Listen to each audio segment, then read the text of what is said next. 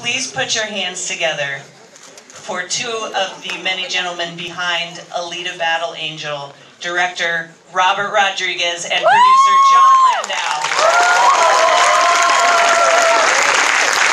They're coming down.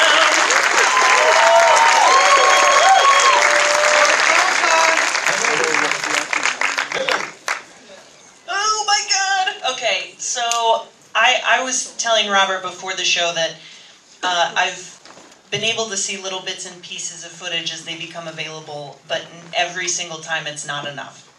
Like I want to. Good reaction. Right. I want to see more and more and more. So, just like we did a minute ago with the X-Men guys, can we start at the beginning, John, and talk about how this project came to be, so we have context for everything that we're about to see, which is a lot, by the way.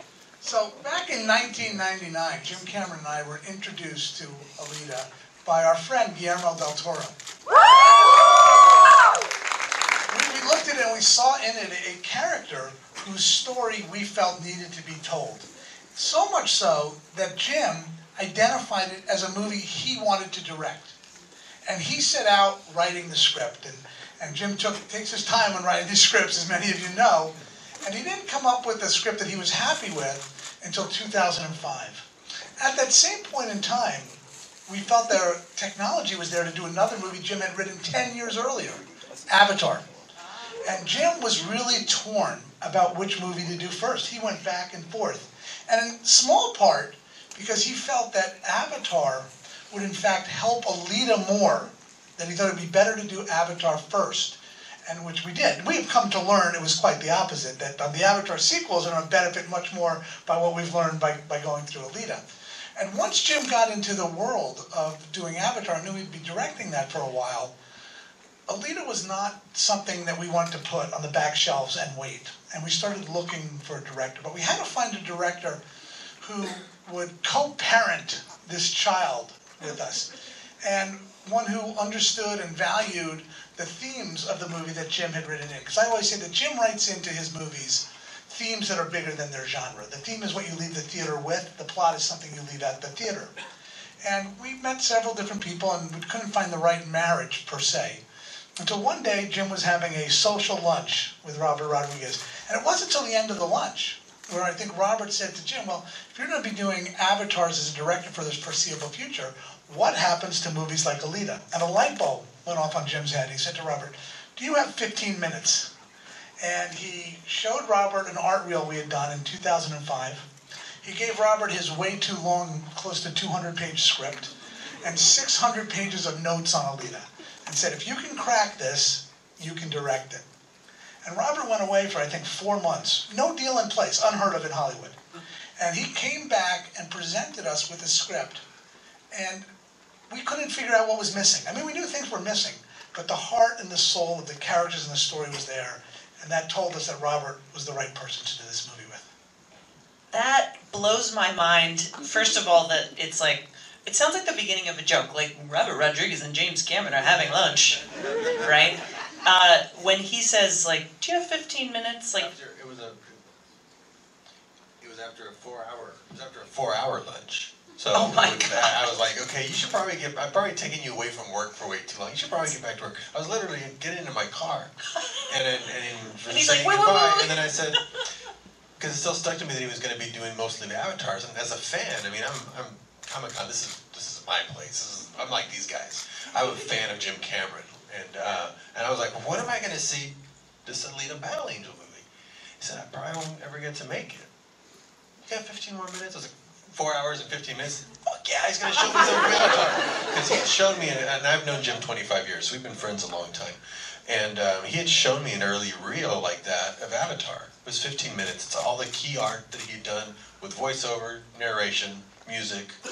And it's like watching the movie in 15 minutes. And it's like, wow, that's really cool. And then, of course, it's Avatar later. You see it. So now I knew what that meant to see an art reel.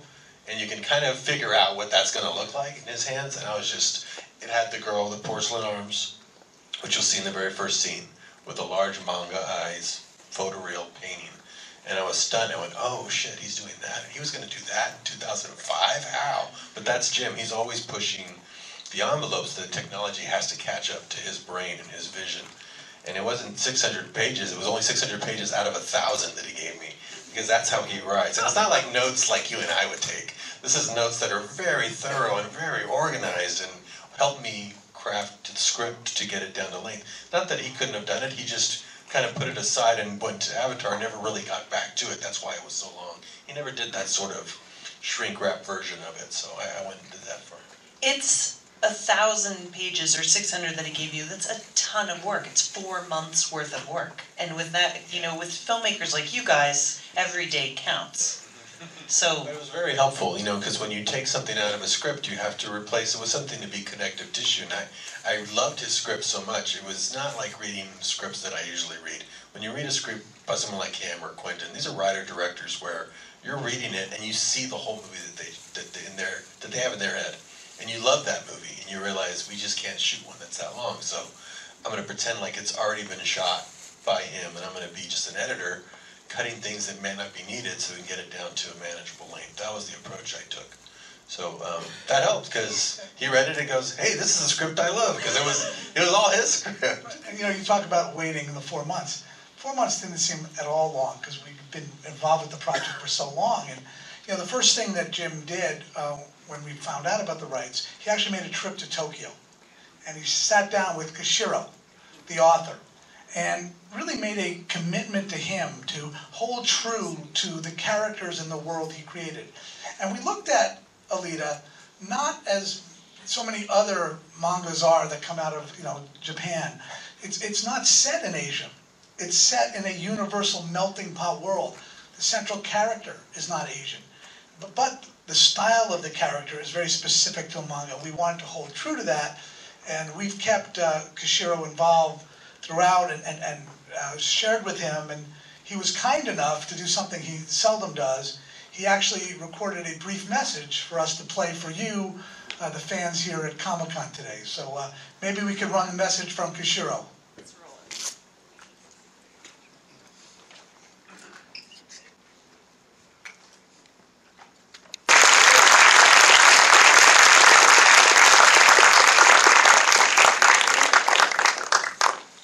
oh my God, I have so many questions. Okay, once again, filling these mysterious 2 empty seats.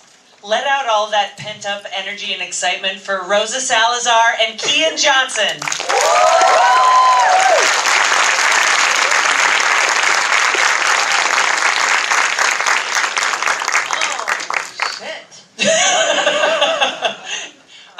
Rosa, I'm going to toss you a question in a second, but first I have to confess something that a couple days ago I was talking to John, and I was just talking about like all my different experiences over the years with mocap. And then John, would you like, I know, right? So John, You got the talk, didn't you? I did. I got the talk. So we feel that mocap was always missing one very key letter in front of it, an E, for emotion capture. So when we started doing Avatar, we started referring to it, once we started recording the face, at the same time we were recording the body, as performance capture. Because we want to capture the incredible performances that our cast get, and not just the motion that they give. And so we try and indoctrinate everybody in referring to it as performance capture, because that character you saw up on the screen, all of the little quirks and nuances in the face, in the scenes with Christoph and Kian and others, that's all driven directly from the performance that Rosa gave us on the set while we were filming the other characters. So we call it performance capture. So thank you for making me hip by telling me that. So now you guys know, so you can take it and put it out into the world, because that is a great way that we can honor all of these great performances, because that's what they are now. Absolutely. It's a great point. We look at it as what we're doing with creating CG characters is we're allowing actors and actresses to play characters they could not otherwise play. If we wanted the human version of them, we would simply shoot them, but we don't. We want a character they can't play, and that's what Rosa gave us. Okay, so let's dive into that, because I can't fathom how one would go about preparing for a role that's as physical as this, and that's so finding the balance between human and not. Can you just talk about starting that process? It seems like it might be overwhelming. I was cast in the role, and then the very next morning I went into training. Jim and Robert and John were talking about, you know, you don't want to cast someone and then you get 2 takes out of her, and then she's exhausted. You know, you gotta get your endurance level up for something as physical as this. So I went into training the very next morning, and I trained for close to 5 months, for a few hours every single day. I did some Muay Thai, some Kung Fu, staff work, kickboxing, and it was all about physically preparing myself. And I did get strong, but it also mentally prepared me. I mean, the thing about martial arts is that it's mind, body, and soul. So it really helped me in all regards take on this role. Other than that, the performance capture suit was sort of, it informed also, because, you know, I'm a walking contraption at this point. I have a battery pack and a fan and a recorder and a mic and a helmet and a titanium boom and a suit, a gray suit. So I was a piece of technology walking around. And then from there, her physicality, you know, she's not a human who slouches in her seat. She does have some posture differences, but other than that, you know, she's mostly human in the way that she gestures and you know, her mannerisms. But I had to really work on my posture because, you know, she's you can see her, she stands very upright all the time, and that was kind of a challenge for me, because I'm very much like, hey, what's up? Yeah, I'm like listening to you right now and realizing I'm like this. Hey, what's up? Yeah. Yeah, very not Alita. Kian, am I correct in saying that your background is really heavily in Broadway? Yeah, I started dancing when I was 5, and then did a Broadway show for about 3.5 years. Which is so intense. That's really, it's crazy hard work. Yeah. How did that translate into, you know, this film? I mean, you definitely learn, this was my first film.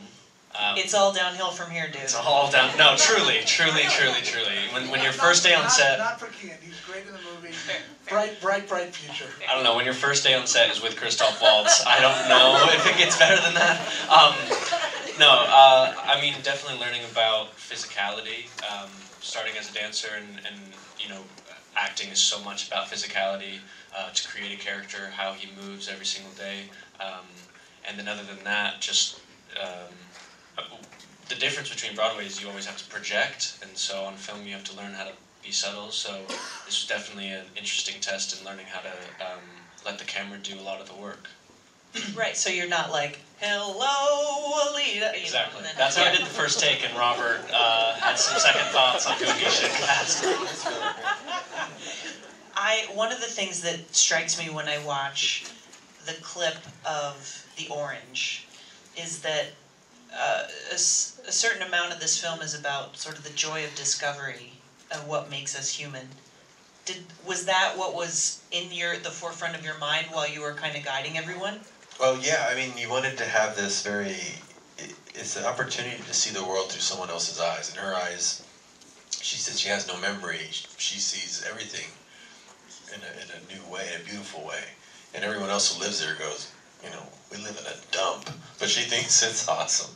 And so she changes everyone that she meets. And so you wanted to get that from the very first eye open, that everything is amazing and everything is beautiful. And she gets a second chance at life and to see life in a different way. So it was all about that, and she just performs it so beautifully. That's what you weren't sure yet, but you saw the performance you got on set, and you were just hoping, you know, you get 75% of that in the performance. I mean, the CG performance. And Weta is just at the top of their game. That's just how Jim rolls now. He's just like, they're doing all the effects. And he wouldn't trust it with anyone else. And they just did such phenomenal work. They had to come up with new technology to capture that, because you want the technology to go away. You want to just be able to watch it and appreciate her as a character and feel the journey that she goes on, from that first eye open to knowing exactly who she is and what she has to do by the end. It's funny, you mentioned the orange scene, and That scene and another scene, which I'll get to in a second, they're much more difficult than the action scenes. That interaction of taking a physical prop and putting it in a CG character's mouth. And some of you might not like oranges, but we have another scene later in the movie where everybody, I think, likes chocolate, where Alita has her first bite at chocolate.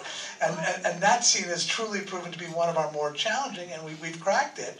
But it's the things you don't think about. The dog in the scene, licking her face, all of those things. Weta, Robert, Rosa, they had to make it all feel seamless. When Jim does science fiction, he calls it more science fact. It isn't like the whimsical. It has to be really grounded, you know. So it was about building real sets around her to interact with, and so it made it much more difficult than, say, in Avatar, where you have an alien creature in an alien world. Well, who knows what a plant really looks like? Here, you know if it doesn't look real, so they had the work cut out for them. Can either of you guys speak to, this is like kind of a deep dive question about Weta. You were talking about new technology. Like, the thing about Weta, as I understand it, is that they develop this amazing software that's responsible for how great their movies look. So was there something specific that they did for this movie you can talk about? Well, there was, and there continues to be. You know, Weta never stands on the laurels of their past. And I love Caesar. They did a phenomenal job on Caesar, but Caesar was able to hide behind, you know, an ape face wrapped in fur. Here, they were exposed. They had to deliver in the lips and the mouths, and what they've really worked on is on the inside out. Working on a system that is not driving the facial performance from the outside, but understanding what the muscles are doing under the skin and then moving the skin. And we talked, Rosa came out and one of our artists talked to Rosa about all of the idiosyncrasies that she does that we're not supposed to be able to do. That this eyebrow will go up, but this lip will go down, and no one else does that, but Rosa does it. I wouldn't say he discussed. I would say he interrogated. He's like, what does your face do? And why is it doing that? What are you doing? I'm like, I don't know. I don't know. It was Weta learning and teaching their system from the inside out, which is a brand new thing they're doing, and really pushing the technology. Yeah, because you know, it used to be that if a CG character, the biggest issue with CG was that, like, if a CG character fell on the ground, like we saw a shot like that, it used to feel like there was no weight to it. Right. But now it feels like there's weight. You feel it. It's not just the sound design. You're like, damn, that is a big machine, but none of it's real. Even Alita herself is she's made out of metal, and so when she goes down into the water and she lands, you see the dust rise, and you know, I feel the same way. You want to feel the weight of her. That's part of what makes her real. But more importantly, Rosa's not performing against a green screen. She's out there, and we built a 97,000 square foot set on the back lot of Troublemaker Studios, where, you know, Kian could go on a scene on a bridge in the rain with Rosa right there, tenderly touch her cheek in a very romantic scene that you couldn't do before. But Weta and pushing the technology is allowing the actors to really do performances with each other. Oh my God, let's talk about that set. Okay. Let's do it. Because I was there with alcohol, yeah. Oh, it was amazing. But when you're shooting a movie, I mean, it sort of is like a Broadway set, like a theatrical set as well. So being on set, describe it. How much of this is real versus how much is CG? Well, it's all real. I mean, I was given the gift of being able to perform this character in performance capture, but also the gift of existing in a practical environment with practical props and practical people, and never, you know, with the exception of one day working on a green screen stage, all the other days were in the real, true environment of that set, and it's so rich, that world, and that's a gift. If your filmmakers are giving you that kind of environment in which to play, half the battle is won. You're there.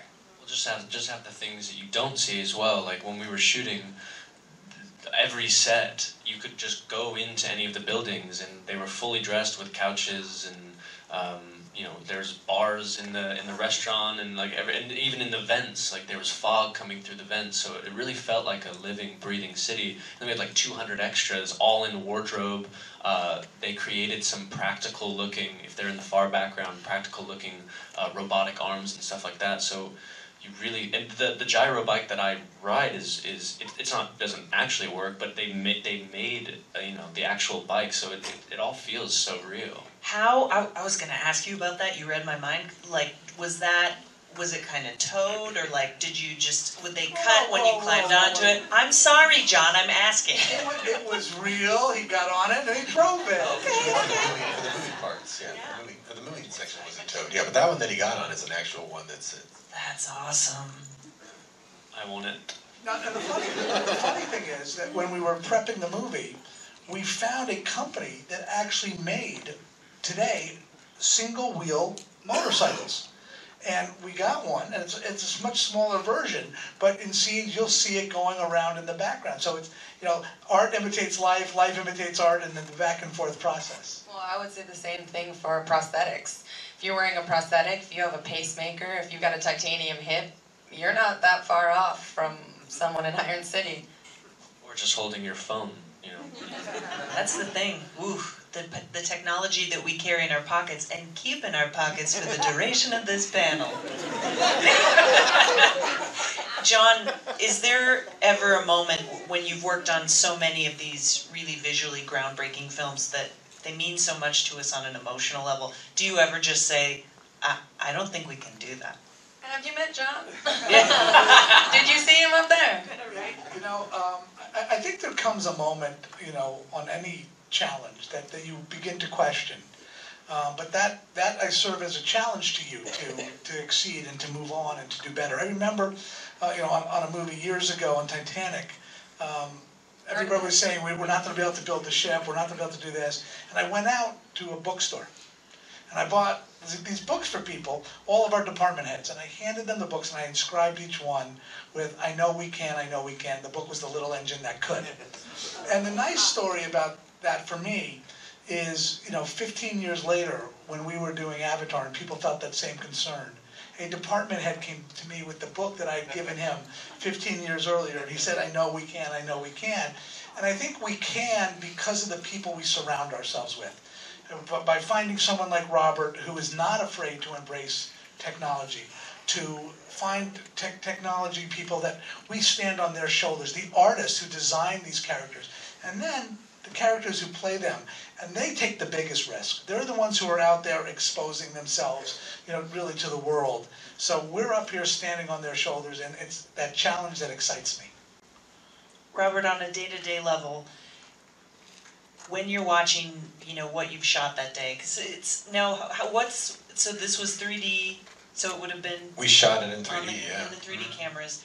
So when you sit down at the end of the day, would you watch dailies of what you had shot that day just to see if you had gotten it? What was the day-to-day like? Well, you're watching it in 3D as it's happening. So I have this big 3D screen there. I'm watching it. I mean, this is a movie, of all the movies I've done, where I felt more like an audience member than a director. Because you're watching it, and it's coming to life, and now, even still now, the effect shots are still coming in. And I'm seeing things that, you know, we shot a lot practical, but there's a lot that is computer generated that you haven't seen yet. And I see it and I'm blown away like an audience member going, when did we shoot that? You know, and it's really exciting. And it's like I'm seeing the movie like an audience member in bits and pieces over the past 2 years. And I get that elation each time. And it feels less like, when I make movies, usually it's me doing every freaking thing. Here, I have such an amazing team that I'm seeing all of their work, and I'm seeing it more like an audience member than just out there like I'm out there doing it all. You know, it's like, oh shit, so I'm totally surprised. Speaking of Robert doing everything, it was funny. We had a brilliant cinematographer, DP named Bill Pope. Matrix, Baby Driver. Everything, Team America, Scott Pilgrim, all of your favorite movies probably. And he's truly gifted, and it was funny to watch Robert, like, you know, because he's usually got his hands on the camera, and he would just go over and be like, so, what you doing? Oh, cool. All right, well, I'll be over there. And he'd just walk away, like he'd want to touch it so bad, but like, you know, it was so much respect swirling around, you know, Jim to Robert, Robert to Bill, John to everyone, but it was really funny to watch Robert be like, I'm not gonna touch the camera. One of the things that we really said to Robert, this is a different scale movie going into it, and we talked early on about giving up some of those day in and day out responsibilities so he could focus on the bigger picture.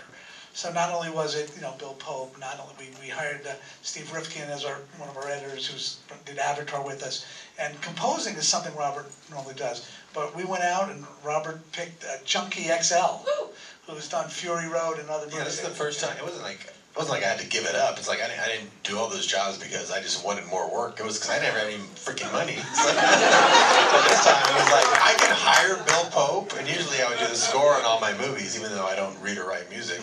Because when you're shooting a movie and you're going over budget, the first place you start taking money out of is your music budget. So by the time we get to the end of a movie, it'd be like, oh, I guess I'm doing the score again. There's no money left for that. So it's like, you can hire a composer? Junkie XL, oh my God. The score from Fury Road was awesome. Let's get that guy. Because this has taken, sorry about that, because this has taken a little while in the process of getting everything in place effects-wise, is there something that you look at from early on where you're like, because you mentioned that you're getting surprised by shots that they were even filmed. Do you find them like, we should go back in and just tweak this one thing and do this other little thing? And no, there's something I shoot pretty fast because you want it to be really in the moment. I mean, the movie's only going to last 2 hours. You don't want to spend 200 days shooting something that's going to last 2 hours. It'll start feeling stilted. So there's an energy that's really palpable if you're moving at a fast pace where the actors can kind of stay in character. But then the finishing work, certainly to make it look like the world that you're trying to create, that's what really takes the time. And those performances, I think, just feel more vital because they were done almost real time. So that, I think, that's that nice mix of shooting with the energy of the low budget background that Jim and I come from, and yet finishing it out with where he's at now as a filmmaker, which is creating dream imagery that you just never see. When I see sections of the movie that I've only seen in the graphic novel come to life, not like in a Sin City way where it looks like the graphic novel, but in photoreal 3D, it feels like you're living, like you woke up in Kashiro world and you're just in a dream, and it's just stunning. And I see now why Jim only wants to make movies in that realm, because he's creating things that you can never see otherwise, even in any way in this lifetime. So it's intoxicating. It's really addictive. yeah, sometimes I feel like when I watch his movies, and when I saw more footage from this, sometimes I feel like I've never seen a movie before. I'm just like, Jesus, what am I watching? This is amazing. Our goal with each of our movies is to make people feel like they're going to the cinema for the first time again.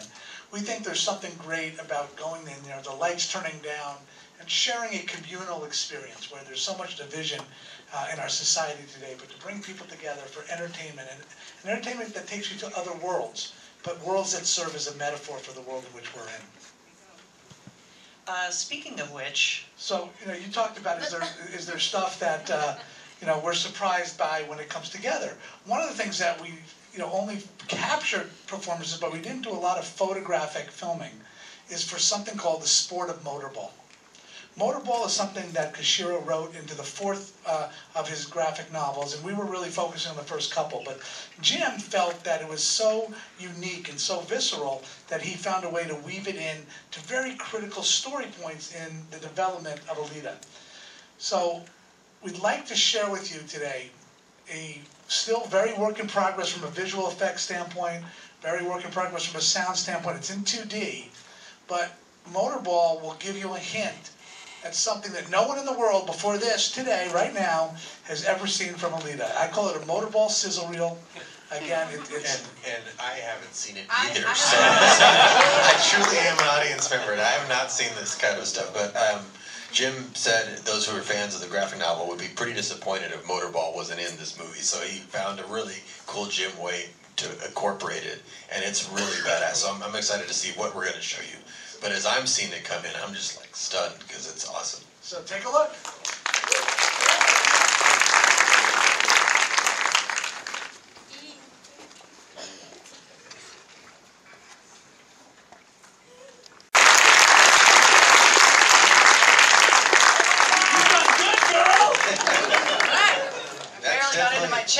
That's definitely just a taster. That sequence is an extended sequence, and there's a real story reason for it that's very compelling. In fact, that was the scene that made me want to do the movie the most, because as I was reading through the script, I get to this sequence, and I'm literally jumping up and down in my seat because the stakes are so high. He's created a situation where it turns into a hunt, and she doesn't know what she's getting into. And my email to Jim was, because we hadn't said, like, you can direct this if you figure it out yet. He just let me read it. And I said, this script is amazing. I identify with the Ito character and his daughter, but also identify with her and the world. It's a complete vision of the future. I can totally see what you're doing. How many heads do I have to collect to work on this thing? Because that's the gag in there, is the bounty hunters collect heads. And he wrote back the next day in very Jim fashion, very short and sweet. You've collected enough heads. Call me tomorrow. I mean, come on, I'm from this audience. You know, what would that feel like if you got an email like that from Jim Cameron? That's how I felt. I'm one of you guys. That was a one-line email, but I know that there are times during the shoot where you reached out to Jim with a very simple one-line question, and what did you get back? Yeah, when I would write Jim during the movie, question, I don't want to bother him, I know he's busy, but I would write him a question. He wouldn't do that one answer. He would write back, like the engineer, creative person that he is, A, B, C, D, E. This is why it can be like this. And very helpful, very masterful, very much like a master class. That really helped me make the movie and feel like he was there the whole time. And it was 25 pages long. It was probably 25 pages long. I'm collecting a book just called What I Learned from Jim, of all just his emails. Because they're master classes in life lessons and in making films. Kian, were there ever times when you weren't involved in shooting that day that you would just show up to set to see what happened? Most of the time, yeah. Yeah, what was great is just being able to, like, the whole sequence with Rosa and Asa and Christoph, the one that you guys saw, that was the start of the night shoots, which went on for about a month and a half or so. So I was just like, I'll just stay up and just hang out with everyone and just watch this being made. What do you think was the biggest takeaway? Because I feel like I'm on that plane where I'm like, I just want to see what happens. I'd love to be a fly on the wall. Like, what did you take away that you might carry with you in, you know, your second movie? A thousand things. I mean, from every department, from Weta, from Robert, from John, even Rosa, every actor, Christoph, I tried to get learn a little bit from everyone. And what was great is every actor, especially Christoph, someone that has 2 Oscars on his belt, and you kind of want to be respectful and maybe not talk about the craft too much, but then you get him talking and he'll just talk for an hour and a half. So everyone on the set, Mahershala, Jennifer, everyone was just so actors who love acting, and that's rare.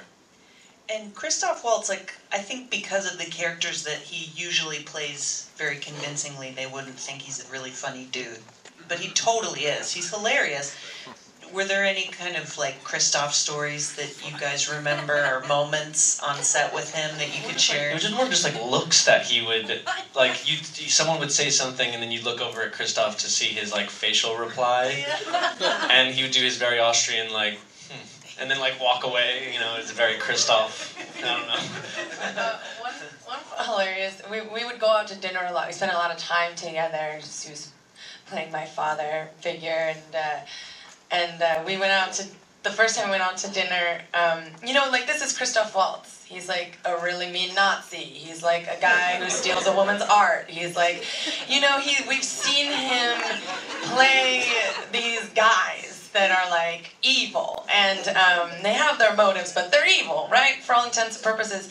And you go out to dinner with him, and it's a little low lit, and he gets the menu, and just like a dad, gets out his phone and turns the flashlight on, and he's like, and I'm like that's so funny. He's laughing too, and then he's like, I don't know why they talk so loud when they enter a restaurant. I don't know why. He's just like a human being dad, and it was so heartwarming because I'm like, the way you ate a strudel made me piss myself. Like, and now you're like looking like you're like doing the far away menu hold dad thing. It's like we went to Formula One together. What? Yeah, well, I forgot to mention this in all my other interviews. But he took me to the racetrack of the Americas in Austin, Texas. It was just so much fun. It was like it was so joyous, and at one point we got a free Mercedes hat. And I placed it like gingerly on his head when he wasn't looking, and then he just walked around like that for a while, like totally not acknowledging it, but like being so funny about it. And then also, I could go on forever, but like fans would come up to him and be like, "Hey man, like I fucking loved you in Glorious Bastards, dude!" Like just the total antithesis of like this refined, elegant man. And he would any way a fan comes up to him, he responds the same energy. So he'd be like, "All right, cool." Like, I'm like, "What?" And he's like, they gave me and I gave it back. And it's just, he's fucking amazing. You can tell me and Rosa have tried to perfect the Christoph Waltz accent. It just never will happen. It's so hard. One time I told him, I'm like, okay, I have to go. My interview time is over. And he goes, "Oh, apocalyptic."